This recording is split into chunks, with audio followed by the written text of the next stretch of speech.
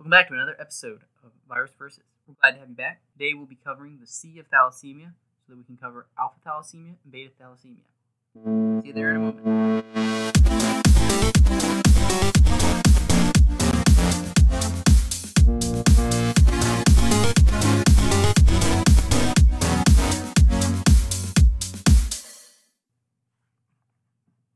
Today on Virus Versus, we find ourselves on board ship.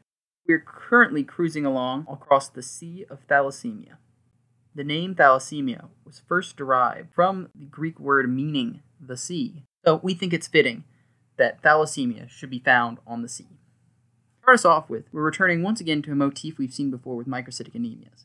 Herein, we have a dwarf sailor wearing the red beret that should represent to you already microcytic anemia. As with our other microcytic anemia videos, this dwarf will represent the symptoms for microcytic anemia.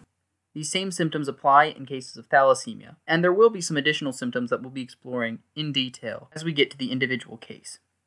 First of all, we note that he has small red blood cells from the red beret he wears that resembles a red blood cell. You'll notice the bluing sclera and the bluing lips and nails as in other microcytic anemias. This is the cyanosis that we see in the extremities. Just like in other microcytic anemias, we see he's wearing the pale platform shoes that we should at this point be familiar with representing pale pallor of the skin. He also bears a canary dead in its cage, just as we saw before in Heme's iron mine. This represents trouble breathing and angina. Sleeping next to our primary sailor dwarf, we see, just as in other microcytic anemias, a sleeping dwarf sailor next to him. This is to tell us that a primary symptom of thalassemia is fatigue, just like in other microcytic anemia. We'll also note our two sailors are wearing special blue neckerchiefs. A sailor's neckerchief. This neckerchief resembles an alpha symbol.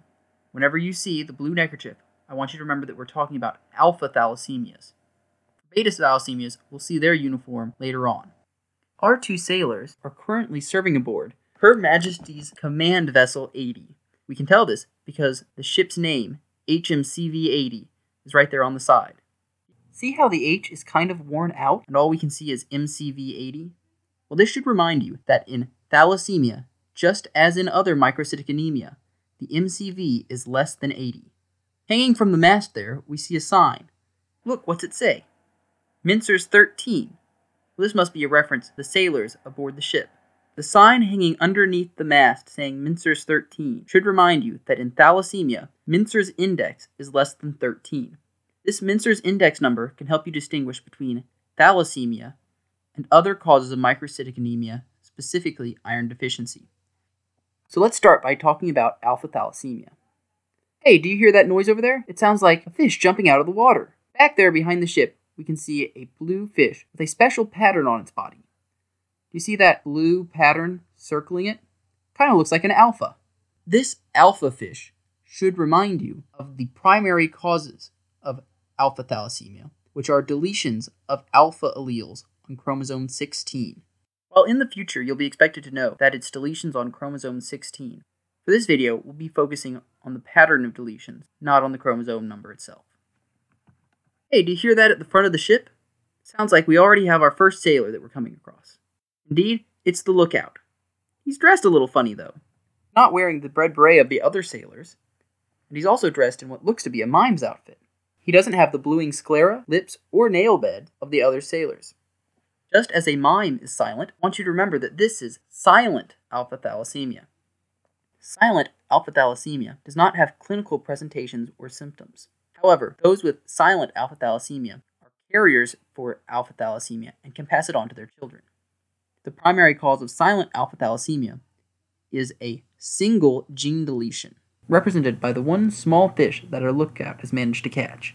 That's right, only one of 4 alpha genes is deleted in silent alpha thalassemia. As we move about the ship, we meet our next two sailors, sitting next to each other, who will represent alpha thalassemia trait. Alpha thalassemia trait is caused by a deletion of 2 alpha genes. This is represented by the 2 alpha fish sitting on the deck in front of our 2 sailors. These 2 sailors represent the 2 different ways that we can achieve alpha thalassemia trait. Do you hear that? It sounds like music. Is somebody playing a radio? In fact, sitting in front of our friendly dwarf on the crate, we see a transistor radio. This transistor radio should remind you of the trans deletion that occurs in this type of alpha thalassemia. In trans alpha thalassemia trait, we have genes deleted on separate copies of the chromosome. When looking at this dwarf, we should note he has a slightly different ethnicity than the other dwarves. This is to remind you that trans alpha thalassemia trait occurs more often in African populations and in those of African descent. Trans deletion is also more severe, represented by the fact that our dwarf here is having to sit down on the crate. Look at that! His friend's trying to cheer him up by giving him some sort of flower. Well, this other sailor, with the cistus flower that he's giving, and remind you that this is cis alpha thalassemia trait.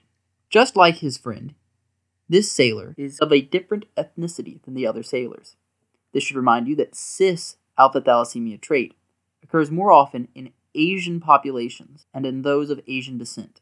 It is typically less severe than trans alpha thalassemia trait. Wait a minute, I hear a third voice talking here. That guy looks awfully familiar. That's not even a sailor. That's our miner. Do you remember him? That's right. He represents iron deficiency anemia. What's he doing here? Well, alpha thalassemia trait is often clinically mistaken for iron deficiency anemia. So he's here to remind you that these two can have similar clinical appearances. But look at that. This time, it looks like his confusion's over the full pallet of iron that's sitting on deck on the ship. That's certainly not supposed to be open on the deck of the ship. This is here to remind you that in alpha thalassemia trait, iron is not deficient.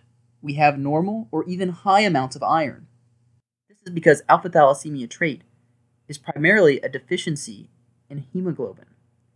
This pallet of iron should remind you that if you suspect iron deficiency anemia and thalassemia is possible, you should run the proper tests such as the Menser's index. This is because if you treat alpha thalassemia trait with iron, you risk iron overload for the patient. Similarly, chronic transfusion treatment for alpha thalassemia trait can also lead to excess iron and lead to iron overload in alpha thalassemia trait patients. Hey, do you hear that grumbling? Look over there. It's our next sailor. Sitting on the deck, we see another sailor dressed in the typical uniform. Around him, he's got 3 alpha fish. These 3 alpha fish should remind you that this type of thalassemia occurs with 3 alpha gene deletions. To understand who he is, we first need to look at what he's doing. See that? I think I found why he's so frustrated. Looks like he's trying to tie some knots. Looks like the first 4 attempts have all but failed. Those knots aren't going to hold anything. Wait a minute. Those knots kind of look like betas. These pretzel knot betas in the rope should remind you of the type of hemoglobin that is present in 3 deletions of the alpha gene. In this type of thalassemia, we form beta tetramers. And you look at that, on his uniform, it looks like he's got the lettering that shows he belongs to a special group. He belongs to the HBH. It just so happens that hemoglobin H is the type of hemoglobin that forms when we have beta tetramers. So, on hemoglobin electrophoresis, in 3 alpha gene deletion, we expect to see hemoglobin H present. This is where the disease gets its name. This is hemoglobin H disease. So, remember this. Hemoglobin H disease is caused by 3 alpha gene deletion, shown by the 3 alpha fish, and has the presence of beta tetramers. Do you hear that stomping around? Look over there. That's an awfully big sailor. Looks like he's already caught 4 alpha fish, which should remind you of the 4 alpha gene deletion that occurs in this type alpha thalassemia. You see that fishing line with hooks attached to it? Well, that explains why he has so many fish. He's been out fishing. Wait a minute, those hooks look familiar too. Whenever you see these curved hooks, I want you to think of the Greek letter gamma. This should remind you that his 4 gamma hooks relate to the gamma tetramers that occur in this type of alpha thalassemia. Wait, he's dropping one of the fish off of his hook. Well, that's it. He's distracted, and I think I found why. You see that cute bartender over there? And look, she has the HB naval lettering on her shirt sleeve as well. Well, when you see this HB bartender, I want you to think about the type of hemoglobin that occurs with 4 gamma tetramers. That's right, this is HB Barts, or hemoglobin Barts. This is also where we get the name for 4-alpha gene deletion alpha thalassemia. This is hemoglobin Barts disease. Now let's take a look again. Our dwarf sailor is dropping that fish off the hook. Oh, thank goodness. Turns out he's actually dropping it straight into a basket. As he drops the fish into the basket, I want you to remember hydrops fatalis. This is a serious condition where fluid typically accumulates in unborn or newborn babies. Because of this, hemoglobin Barts disease is fatal. Oh no, did you feel that chill rubbing up your spine too? What could it be? Wait a minute, back there! See that hooded figure? Is that death? Well, this grim figure should remind you of extravascular hemolysis. Remember that because gamma tetramers are deleterious to the blood cells, in hemoglobin Barts we can have damage to the red blood cells and thus lysis. So this red death should remind you of the red blood cell death that can occur in hemoglobin Barts disease, resulting in extravascular hemolysis. With 4 gene deletions out of the way, we can now move forward to beta thalassemia. Officer on the deck! Attention! Look back there. We finally see our first officer of the ship. He looks awfully young. He looks like he shouldn't even be in the Navy. Well, that's because this guy is a minor. This minor officer should remind you of beta thalassemia minor. Let's take a look at him. You see that? Even though he's young, it looks like he's already been awarded a Naval Cross. Well, this Naval Cross, right above his Beta Brigade patch, should remind you of the genetic alteration in beta thalassemia minor. Specifically, we have beta plus. With beta plus, there is less production of beta chains of hemoglobin. What's that other patch on his uniform? It's like a target patch. This target patch on his uniform should remind you of another finding in beta thalassemia minor. That is target cells. In a smear with beta thalassemia minor, we expect to see target cells. Hoist down the mainsail. The miner's given the order. But what's that? Do you see up there in the rigging on the mast? Looks like there are knots in the rope. These knots look vaguely familiar to the alphas we've been seeing all over the ship, as well as to the Greek letter delta. These alpha and delta rigging knots should remind you of the alpha and delta chain that form the hemoglobin found in beta thalassemia minor. And look at that, on the miner's uniform. Looks like he belongs to a special group too. He belongs to HbA2. This lettering should remind you that the alpha and delta chain polymers of hemoglobin are better known as hemoglobin A2. On hemoglobin electrophoresis, we see increased hemoglobin A2 levels in beta thalassemia minor. We also can see increased fetal hemoglobin. Look behind him. Another officer has emerged, and it looks like he's got the rank of major. This dwarf sailor major should remind you of beta thalassemia major. Take a look at his uniform. Looks awfully similar, but there's some pretty striking differences. First off, do you notice the medals on his jacket?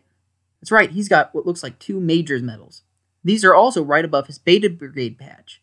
This should remind you of the genetic alteration in beta thalassemia major. The round shape of the medals should remind you of knots, and the Beta Brigade patch should remind you that the genetic alteration is beta naught, beta naught.